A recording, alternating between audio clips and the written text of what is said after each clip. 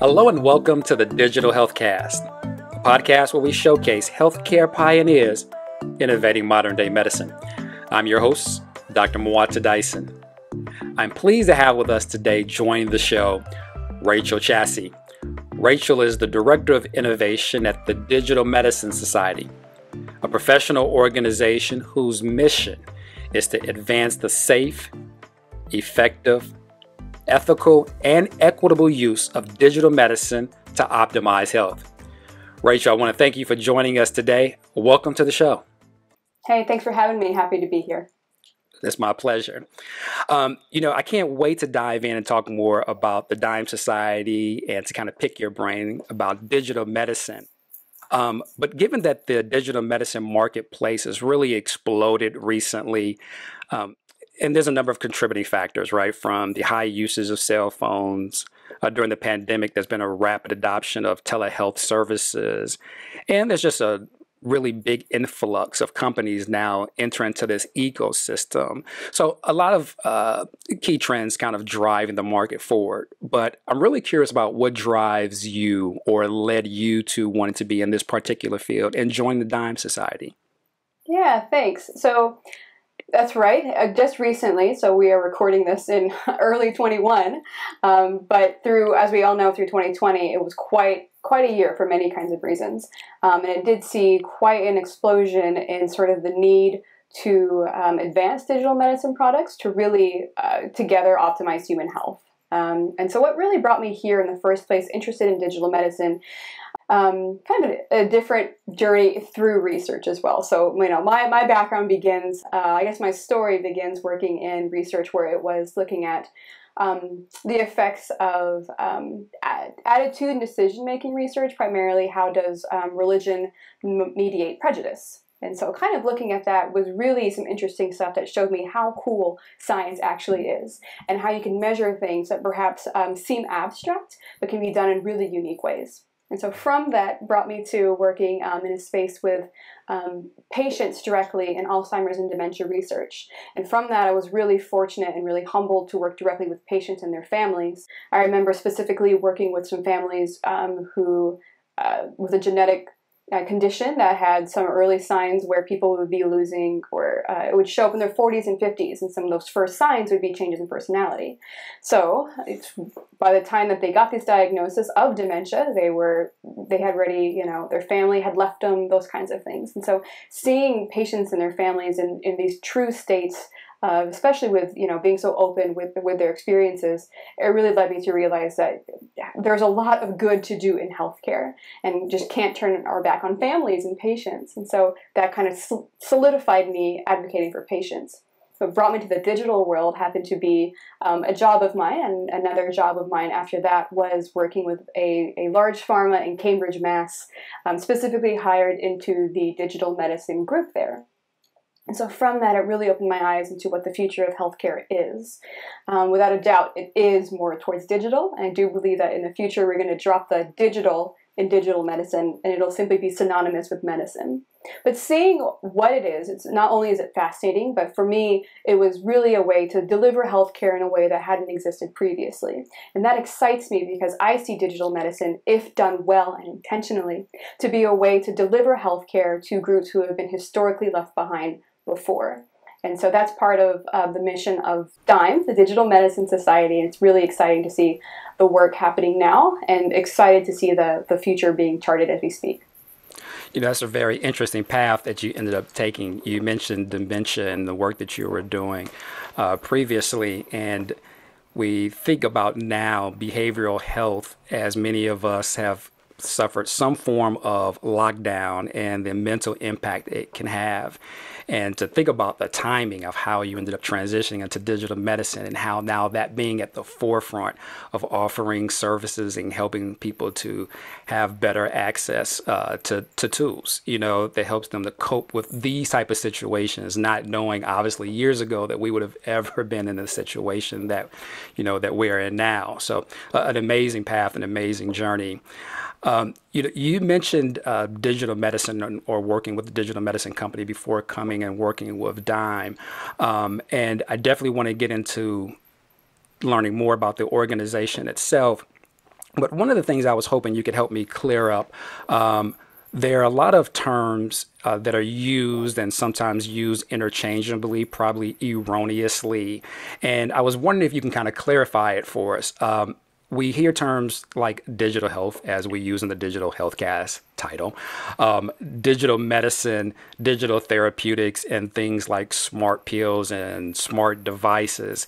Can you help us to better understand where does digital medicine fit in the realm of all these other terms? Yeah, thanks for asking. That's a great question and a very important one to begin any conversation in digital anything, right? So one of the first things that Dime did was we saw this exact same thing happening, right? So there would be conferences and people would be using the same similar phrases, but in different kinds of ways and in ways where, you know, that's not the best phrase to use. And so what we sought to do is one of the first things that Dime did. So we were founded in May 2019. And so one of the first things we put out was a post that was digital health, digital medicine, digital therapeutics. What's the difference, right? Let's level set here, and I'm happy to talk about what that is too. So I'll explain that talking about the differences between those three: digital health, digital medicine, and digital therapeutics, right? An easy way to think about it is kind of like the level of evidence required to label a product as such,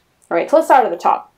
Digital health, right? Many things are digital health. So it can be an app on your smartphone that sort of measures the steps you take in a day, right? So that's considered digital health because you can use that information to help you become, be aware of your daily behavior. Maybe you can use that as inspiration to maybe live a healthier lifestyle. But let me contrast it with what digital medicine is to help distinguish between the two.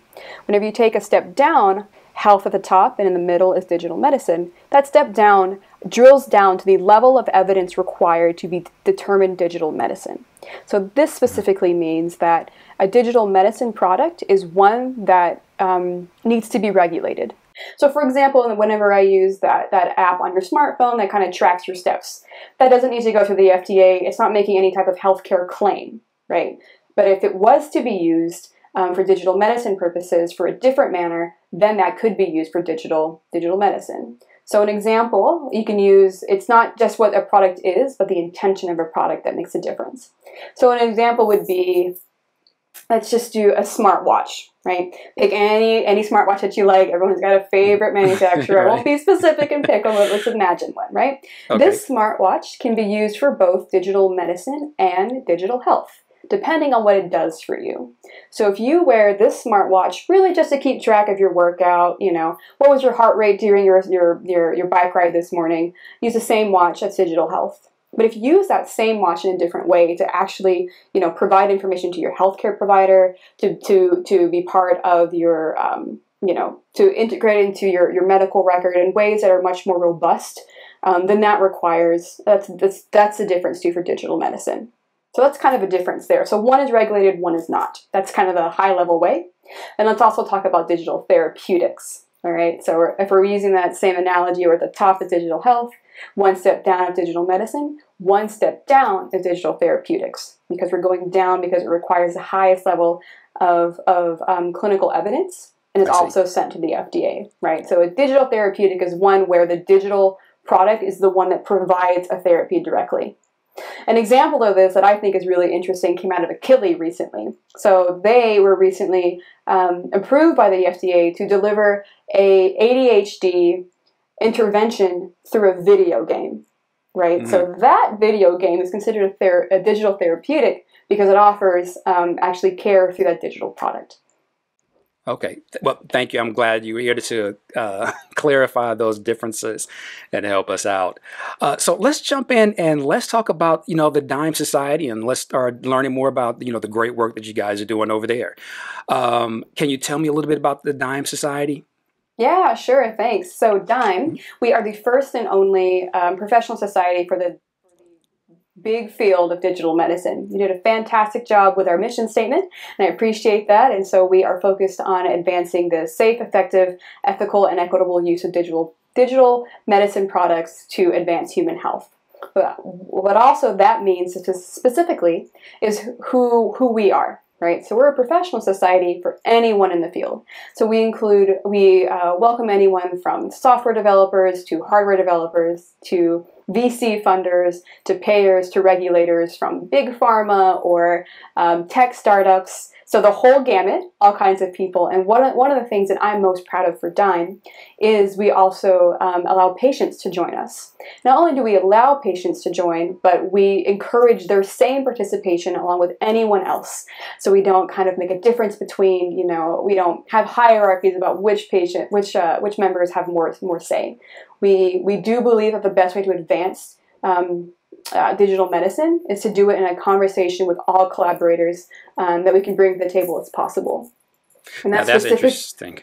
Yeah, thanks. Yeah, so I also learned throughout talking more with patients through my work with Dyne that a lot of patients aren't kind of allowed to join other different kinds of medical societies, which I find to be a shame. We do a lot of talking about patients, but not a lot of talking with patients.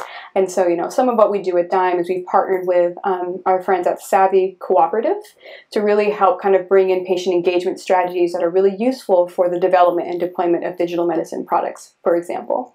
So that's part of what we do.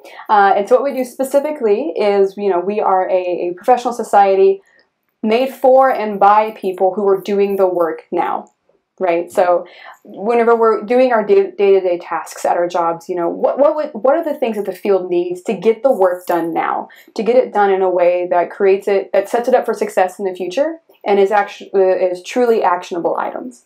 So some of the things that we do is we have frameworks for use. So one example is what we call our V3 framework. So it's a verification, clinical validation, software verification. So what it does is an example for how companies can build their products in a way that's actionable. You can take it to your team right now and go through it and go through those steps and do it. Something else too is what we call the playbook. So these are all freely accessible products too, because we are a nonprofit, so everything we do is freely accessible. And so I like to return again to our playbook. So this is an industry guide about the creation of wearable devices in a way that looks at throughout the entire gamut of development. So we touch on things like patient engagement, ethics, clinical validation, things like that's available right now for teams to use to help guide the development of these kinds of products. You offered a lot of insight there. I want to go back to the patient-centeredness, because healthcare at its core should be centered around the patients, and rarely is it. They typically come in as probably the last key stakeholder once the product is completely finished. So I'm trying to visualize their input and how it works on a particular project or within the framework itself as they're integrating with this dynamic interdisciplinary group of experts. Are there any examples, like you mentioned, patient experience, and maybe this was surrounding some research and some product and looking at the efficacy, but are there any specific examples that you could share that helps us to better understand the dynamic and how all these moving pieces work together within the community? I think that it is necessary to bring in patient involvement from the very beginning of the development of a digital medicine product. Frankly, your product will probably fail if you don't bring in patient experience from the very beginning. And a way that can be done is whenever you are setting, timelines or a budget for the development of any kind of digital medicine product. It can be a software, it can be an app, it can be a wearable. Build in budget to talk with patients. Build in different ways in the development pathway to get patient feedback. Because it's too late if your product is already on the market, and that's the only time you get patient feedback is in commercial. At that point, you've created something that is hard to fix on the back end. You've really left out the key stakeholder, right? We're all doing this to improve patients' lives, but if we never ask patients, one, would you even use this? Does this work? Is this comfortable? Would you use this? Would your mother use this? Those kinds of things, and we're really missing out from the power of what these products can be. I was thinking about just terms in general as we're trying to differentiate like digital health and digital medicine and digital therapeutics, like we spoke about earlier. And it had me thinking about something you said earlier about digital medicine, maybe one day just being medicine, right? And being able to drop the digital. It had me thinking about the term modern medicine and how that term was first adopted after the Industrial Revolution, and 300 years later, we're still calling it modern, right? There are a lot of obvious problems with the traditional modern medical system, but what are some of the challenges that you've seen with the digital society that maybe the society and the community itself are trying to address? Yeah, that's a great question. So I've got two responses. Hopefully I can stay on track and address both of them. So Yeah, no, please do. yeah, so one is just a general problem that all technology has, and that is earning the trust of consumers. So that is not something that is distinct to digital medicine. We see it in our online banking apps. There's always something that happens where all of a sudden you find out that your favorite app or product is selling your data and information in ways that you did not know, right? So, one of the problems that cannot be ignored through digital medicine, and this is the same through any kind of technology that's used with consumers, is sort of the lack of trust. Technology has done a really poor job earning the trust of consumers, of patients, of you and me, right? And so in order for there to be proper adoption of digital medicine products and really any technology, trust has to be earned from the society. And so one of the ways that DIME takes a look at this is we do some work about what's required for privacy, right? Especially whenever we look at the very beginning of the pandemic, there was a lot of apps that were trying to collect a lot of information, and there's contact tracing, those kinds of things too. And we saw a lot of altruism from people who were saying, yes, yes, yes, here, take my data, let's solve this global healthcare crisis, let's do this together. But I'd also recommend to take a moment and to see how is that data going to be used. People are so kind and giving to help solve this horrible crisis. It would be a shame to take advantage of those people who are so willing to help, right? And so one of the things that we did was we did just kind of put up a red flag. Hey, let's think about this, right? What are ways that we can do this together in order to earn trust? So that's part of the things that we weave in and out of DIME's offerings, like the playbook. We have a whole area on privacy and what that means, and the fact that terms of service agreements is not the same as privacy, right? And so, digital medicine has the obligation to look at privacy in a way that really does protect people and patients. In this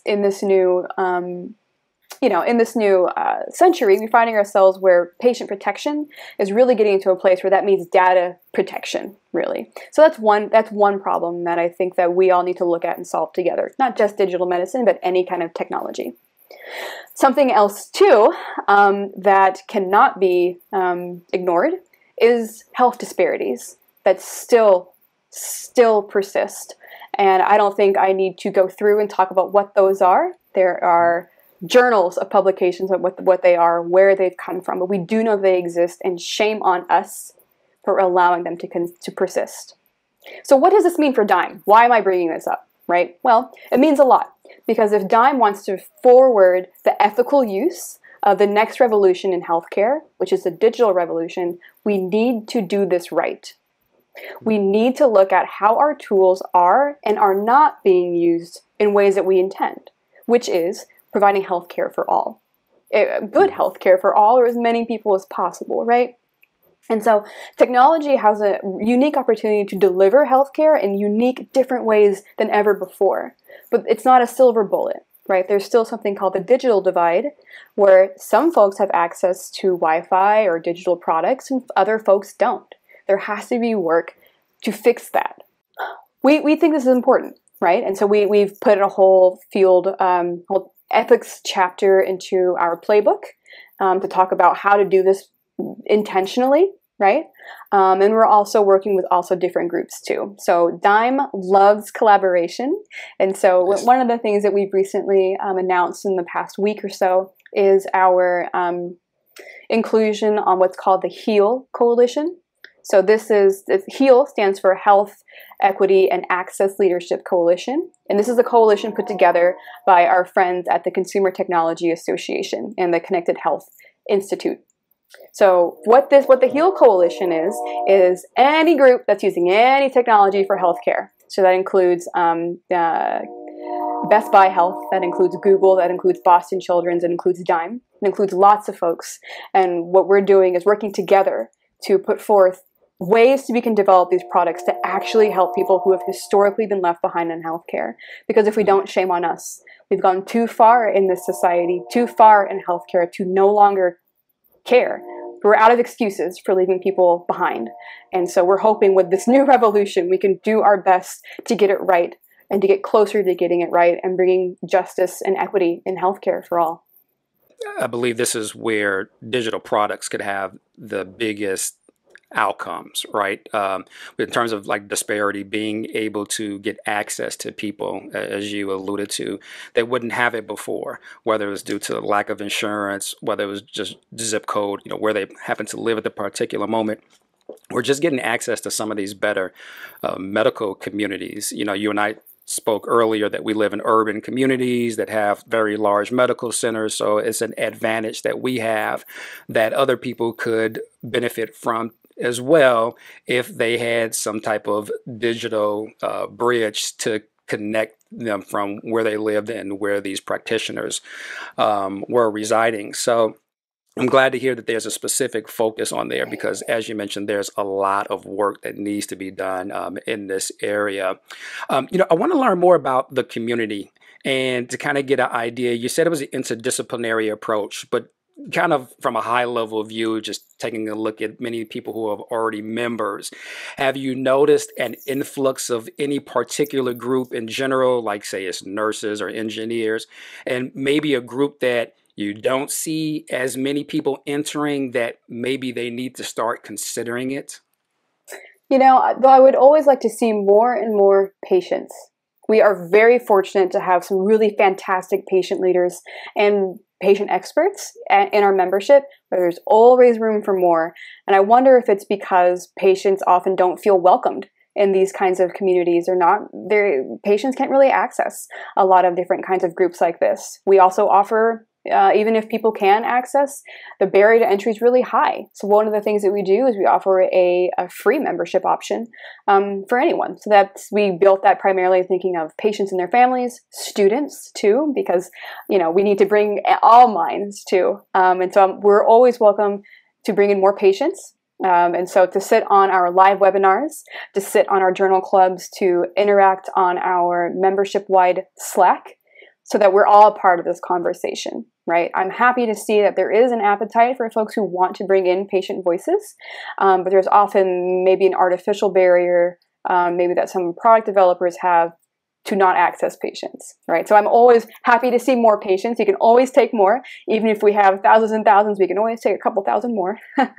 So that's a plug to anyone who wants to join.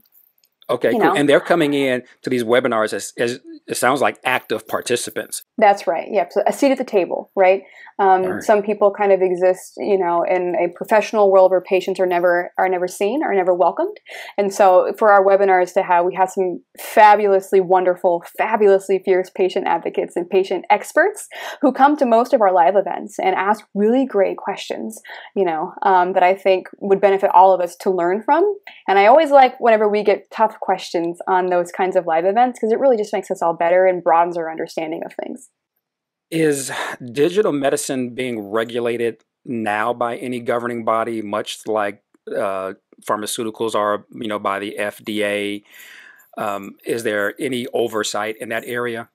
Yeah, it's a great question. So digital medicine products have always been regulated. And I'm going to talk to you from a U.S. standpoint so that I don't put my foot in my mouth talking about other different kinds of areas. So yes, so at the end of last year, the FDA created a Digital Health Center of Excellence specifically to build their chops at looking at applications for digital medicine products. So yes, there were, before the end of last year, of course, there were lots of different applications that went to the FDA. And with this new form of healthcare, we're now all of a sudden talking about machine learning. We're now talking about algorithms, which are different than, say, the PK studies of the past that the FDA has always looked at. So, big appreciation for the FDA for recognizing that, like, hey, this is happening, this is big, we need to do something about it. So they created their Digital Health Center of Excellence for it to specifically have a whole department of folks who know the inner workings of what's required to build a competent AI system. To look at things like bias in these algorithms. Are they useful or are they not? Who's being left out of? And also to know how the difference between a typical drug product and, say, a combination product that uses a drug and a digital medicine product. There's a lot of similarities, but a lot of key differences, and it's important for regulating agencies to understand that. FDA has been fantastic and took that very seriously and have now built that. And I'm proud to say that the FDA has approached DIME to be part of our collaborative communities. The FDA has asked DIME to help provide expertise in different kinds of areas whenever they see it. So the FDA, I feel like people will often give them a bad rap. From my experience with the FDA, they have high standards because they are, gosh darn it, going to make sure that the most safe and effective products are on the market for us, right? And so the FDA is doing a fantastic job, really trying to do their best to look at these applications with speed and with fairness and with discernment. In terms of the educational platform that you guys offer, can you tell me a little bit more about these webinars? Are these webinars something that you plan on putting on every month? Are they available for members only? Or if you can just elaborate a little bit more on that, I would love to hear more. Yeah, thanks. Great questions. I love this. Sure. So we do kind of two monthly events overall, and I'll talk about those kind of in the same way because they're under the same paradigm. And so that would be our webinars and our journal club. So these are monthly or mostly every month. I think we had maybe 9 or 10 webinars in all of 2020. So maybe we miss a couple of months. We try and do monthly. And so these are live events. And part of the beauty of our live events is that members who are live, they get to ask their questions live, either directly by unmuting themselves and asking in the Q&A portion or typing them in the chat function. This is a really fantastic opportunity because, I'm thinking about what we did just in January of 2021. Gosh, I almost said 2019. Hot dog, time moves quickly. That's because we all want to go back to 2019, so we all want to be there. We all want to be there until we're on the other side of this pandemic. They're very happy to move forward. So, we were really fortunate to get really fantastic guests and experts. So in January of 2021, we were very fortunate to host Megan Zweig, who is the Chief Operating Officer of Rock Health. And so we featured her. Rock Health put out a report looking at the diversity of digital health leadership looking at 2020. So they did a landscape analysis setting a benchmark about what leadership looks like for managers and above the digital medicine space. So what people were self-selecting by giving their demographics. So we have information about ethnicity, we have information about where they live, how much funding, how they get funding, the differences their way, and how that's stratified against different kinds of folks, right? So Megan Zweig is fantastic. Her research is excellent. And so she was presenting that information too. And it really gave a great opportunity for folks to talk to Megan and to Rock Health about this. For example, on that webinar alone, we had a Black founder who talked about, my experience really does kind of match that. Their research showed that a lot of Black founders have to bootstrap their companies and with much higher rates than white founders do, and so his opportunity to connect with Megan and give more of a personal experience taught us all about what it's like to wear different kinds of shoes, and also was a great connection for her to, bring in that kind of voice whenever they do their next report. And so take a step back to, you kind of asked me a little bit about the logistics of our programming. So kind of two different things. Folks have to be a DIME member in order to participate live. But we also have all of our recordings and our slide decks available freely on our website afterwards. So you don't have to be a member to look at our past events, but you have to be a member in order to participate for our live events. Okay, amazing. And you've given a lot of reasons why someone would want to be a member and to be there on the live show and interacting in real time. So that's amazing.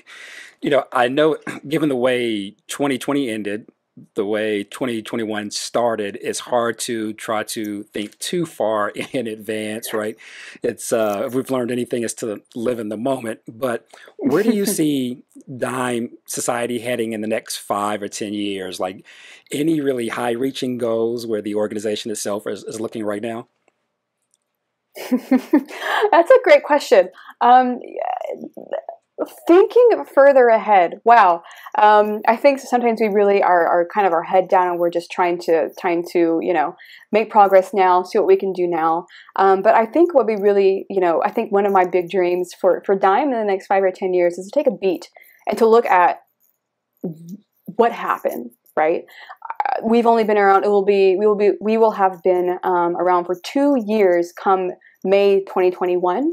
And even just thinking about what we've done in the past year, we just did our year kind of review, retrospective. I mean, what we've done in the past year and a half already is extraordinary. All of our different publications, all of our different, crowdsourced tools, which has just grown immensely. Incredible to think about what that would mean.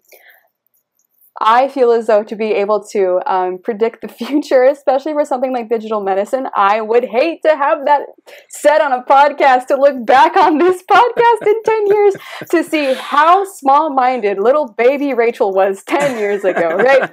But I do have dreams that we would look back on the work that we've done and be proud of it. Because yes, I'm proud of my work now, but are we proud of where we are in 10 years? Are we proud of the work that we've done with, say, for example, health disparities? Will we see the needle move? Because if we do not, then I will not be proud of this work as much as we could. Do we see better privacy standards? If not, I can't be that proud of the work that we've all done collectively, right? And so thinking about what are the goals that we'd like to see, just keep working on it. Let's bring more people together in this conversation, because these are really big, difficult conversations and big, difficult problems, because if they were easy, they'd be solved already, right? And, yeah, absolutely. The concept too about how we're really good at admiring a problem, but we're not the best at always solving them, right? I'd like to see less admiring and more rolling up our sleeves collectively, talking with folks who look different than us from different backgrounds to really try and solve these multifaceted problems, and to see where we are at that point, to see who is brave to say and do the right thing, because it's always difficult. I think it's what our parents taught us, right? The right thing is always difficult, and so I would love to see us in a different place. I'd love to see medicine look different. I'd love to see it be more equitable. I would love to see it get to a place where we're just proud of the work that we've done. Can we take 2020 as a learning? Because there was lots of things for us to learn personally, professionally, societally. Did we take 2020 and learn? Or did we just take it and say later that's someone else's problem, right? I think that this can mean a lot of different things. But if we did learn and if we did do something about it, that would make me proud. I could probably go on and ask you questions because this is so fascinating for more time, but I want to be respectful of your time, and thank you for joining us here today. Rachel, if people want to learn more about the Dime Society, follow with any more questions, and I'm hoping want to become members, where should they go? Yeah, great.